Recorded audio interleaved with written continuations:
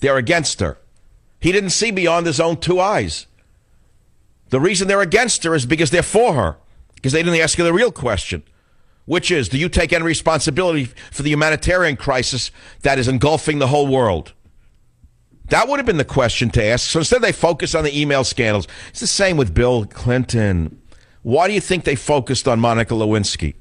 Because they didn't want to focus on the war that he was brewing. Do you understand? Remember I told you that years ago. I was here on radio then. I know how the game is played by these guys. I know how the drug addicts in the media do their game. I get it.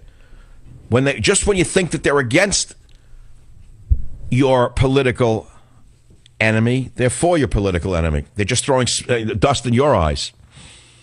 Okay, next, let's go to some callers in the last 20 minutes of the Savage Nation. Marty on WFTL, what's on your mind, Marty? Hey, Doctor, I got a question for you. This whole thing about Hillary, first of all, what does responsibility mean? That's number one. Number two, would Iran really drop a nuke on the Dome of the Rock to destroy Israel? Well, you're looking at it the wrong way. Iran just today said, Khamenei, the worst of them, the most Neolithic of them all, said Israel will not exist in 25 years. And of course they would use a nuke on Israel, but they wouldn't bomb Jerusalem because it has some Islamic holy sites, such as the Dome of the Rock. But they would bomb Tel Aviv, wouldn't they? Yeah, they would. However, Israel is... Please, Marty, let's not do a however. Your question was set up to be rhetorical, meaning, of course, we shouldn't worry about Iran getting a nuke because they wouldn't use it on Israel, because they wouldn't want to destroy Islamic holy sites. But I just gave you the answer. There are no Islamic holy sites in Tel Aviv. Gotcha. But still, I mean, Israel is... All right, thanks for the call. That's all. We're not schmoozing in a deli over a little bagel with a toothpick now, with a little cream cheese and a mustache. No. National radio. Figure 3 football stadiums are listening to you, so we can't go with the toothpicks now, with a bagel and a schmear, with a little poppy seed in the tooth. 855-400-7282. Let's go to WTMA in South Carolina. Michael, welcome to the Savage Nation. What's on your mind? Hi. ISIS is just a plague and a cancer on this planet. It needs to be removed. Our president's had chances to build coalitions with other countries, Japan, etc., that have witnessed extreme terrorism they've done, and they're not doing it. I think Russia... You see, you're making a mistake again, though. If you listen to the show, I've told you that ISIS is Obama's proxy army to overthrow Assad. Obama has a vendetta against Assad that goes on for years now. And ISIS, the reason the U.S. is not really doing anything is because they're our proxy army. And the U.S. is looking the other way about the collateral damage. So long as they overthrow Assad, Obama's willing to look the other way about the rapes, the kidnapping, and the slavery. It's ridiculous. And we could overthrow Assad. We overthrew Gaddafi. Look at the chaos that created. I think Russia... Well, you're a regular listener. Okay, it's headache territory now already at 40 minutes into the third hour. When you start hearing your own show come back at you, it's Migraineville. Let's move on. 855-400-7282. Of course, I told you the story about Gaddafi 1,000 times. Who killed Gaddafi? Who joked about Gaddafi? Robert, do you have the famous Hillary tape? But don't play it yet. Gaddafi was a monster, just as Assad is a monster. But Gaddafi was a monster who knew how to control the other monsters. He knew what to do with them. He didn't worry about waterboarding. He cut their heads off, and he kept them in line, that's all. He knew the neighborhood he was in. They didn't care about the Geneva Convention. They followed the Libyan Convention, which is you try to overthrow me, I'll cut your head off and blow your village up. So that's how Gaddafi kept the peace in his own country. And he warned Hillary, and he warned all of them. He said, if you kill me after I am gone, this country will descend into warlords running the country, very much along the lines of Somalia. That's exactly what Hillary has wrought. So they surrounded Gaddafi with the, again, Arab Spring mentality. They thought that there'd be peace reigning in the streets of Libya. And now we have a refugee crisis unlike anything seen since World War II. Because what they did to Gaddafi, they're trying to do to Assad. Hillary Clinton again. Susan Rice again. Basically war criminals for what they're doing. No, if there was a Hague, a real Hague, that wasn't run by their girlfriends, they're all one and the same. They all belong to the same Klavan. You have the soundbite? Robert, yes or no? Yeah? Okay, here's Hillary Clinton after they killed Gaddafi. Listen carefully. We came We saw. He died. You hear the sorority of the clave in there? We came, we saw, he died. The girls had fun. They killed a bad man, not thinking beyond killing a man. Look what they created. Now they want to do the same thing in Syria. They know. You think they're that smart, don't you? You don't understand that some of the most powerful people on earth could be idiots.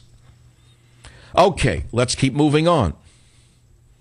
Michelle, KSFO, San Francisco. Welcome to the Savage Nation. Hi. The masks are off now.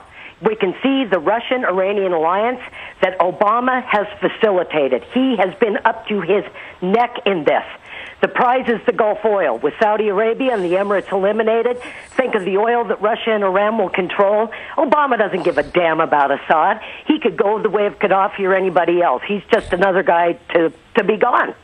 And that's what the prize is, because think of the oil. Think of the money that they would control.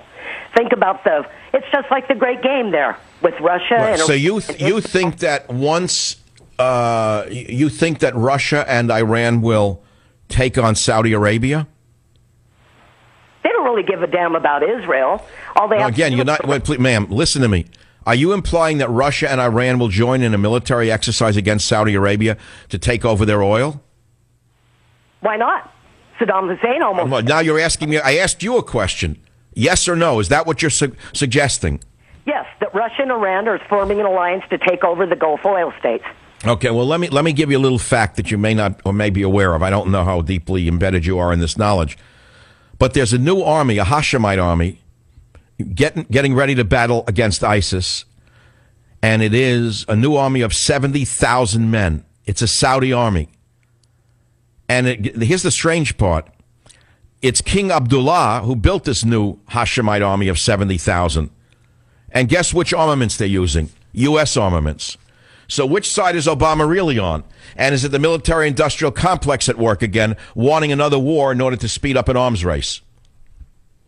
Exactly right. And that's why Obama, now we know what he was making his little agreements with Putin when he gets reelected. I'll have more wiggle room to do this, because it's got to be an alliance because of the way that Obama has been handling this whole mess over there. Well, I don't agree with you, because U.S. has been very, very loud, and I mean over the last few days, to not fly into Syria against Russia. You know that, right? Right. Well, and today Russia has gone around these U.S. threats and flown troops to Syria via Iran. They went into into Syria, despite what Obama told them and what Kerry said. So you're implying that Obama and Kerry were just faking it? They really want Russia in Syria? I think how does that make sense? How does that make sense, what you just said? Obama has been crowing for years that Assad will go. Assad must go. He's done everything he can to undermine Assad. He's even funded ISIS, and he has also not taken on ISIS. He has let ISIS rampage right up to Assad's palace doors. So now you're telling me that secretly Obama is backing who? Who is he backing? Is he backing ISIS? Is he backing Assad? Is he backing Russia? Or is he backing Iran? Or does he not know what he's doing? Are these people that stupid? The girls who run this country, are they that dumb that they don't know what they're doing? Yeah. I'll let you think about it. It could be Susan Rice is a moron. It could be that Susan Rice couldn't work a cash register in Target, in a Target store. That's what it could be. It could be these girls are complete morons, just vicious morons who have created a mess that the world hasn't seen in 50 years. 70 years, for that matter, since World War II. Yeah. But meanwhile, just write down what I said. Now we know we're in a new place now where the rubber meets the rogue. I like that. I keep using it. I like those words. What do I mean now we have a new place where the rubber meets the rogue? Michael Savage said the rubber meets the rogue. It means the rubber of the monster Russian transports that are landing in Syria right now to back Assad now meet the rogue president called Barack Obama, who's gotten away with murder because he thinks that Putin will back down the way that Boehner backed down. Because Obama thinks that since they both have blue eyes, they're both drunks and can be bamboozled. That's not a bad paragraph. Put it on YouTube. That's pretty good. I'm sure the sorority figures, Putin's full of it. He's just like Boehner. They both have blue eyes. They're both drunks. Never mind the airplanes and the nuclear submarine. We'll show him. We just beat everyone in America. We go around Congress. We got Obamacare through. We can spy on everyone. We can do anything we want. We'll push Putin around, too. We'll show him. We'll show him those tough gals in the White House. See how far they've gotten? Well, let's see how far they get now.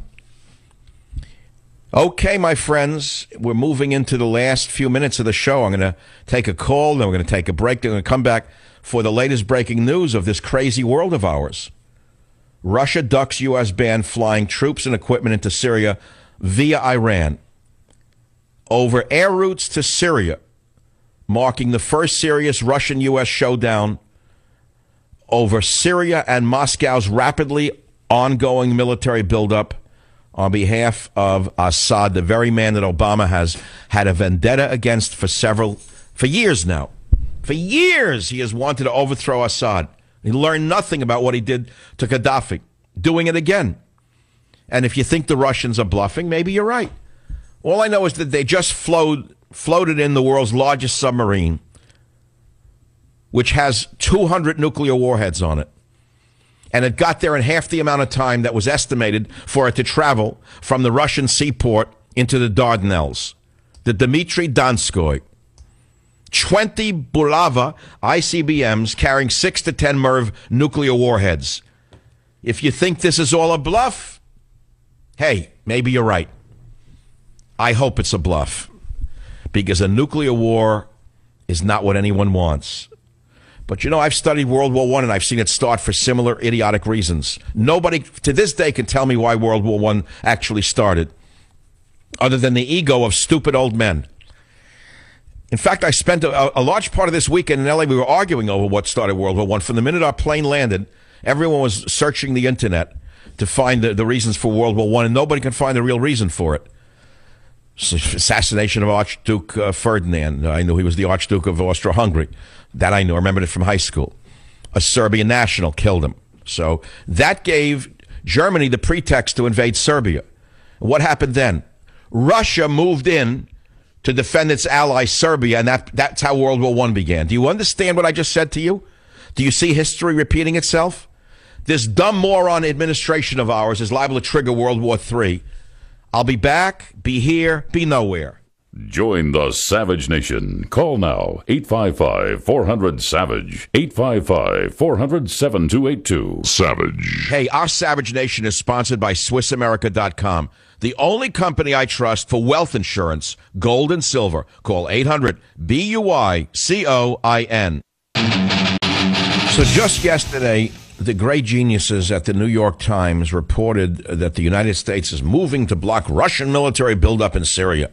Now today we find out the military built up in Syria. And everything that the girls figured out over a pizza at the White House, Russia went around. The sorority that runs Obama's White House, and they can't fly in there. We're going to block them from Bulgarian airspace. They flew in through Iran and Iraq right into Syria. And they're there now. And they're not backing down and they're not blinking. And what the long-term goal here is not that easy to understand. We know that Obama wants Assad gone. And we know that Putin wants Assad to stand as the best chance he has to defend against radical Islamism from appearing again in Russia. Meanwhile, the Russians built housing for 1,000 personnel. The largest nuclear submarine in the world has crossed the Dardanelles. 2 giant Russian Condor transport planes bringing in supplies and equipment for an airbase in southern Russia across Iran and Iraq to Latakia.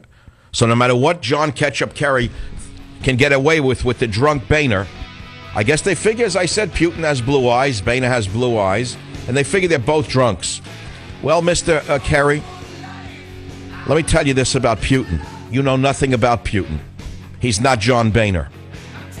This is the Savage Nation. Be here or be nowhere. I'll be back tomorrow with God's will and your listenership. Be here.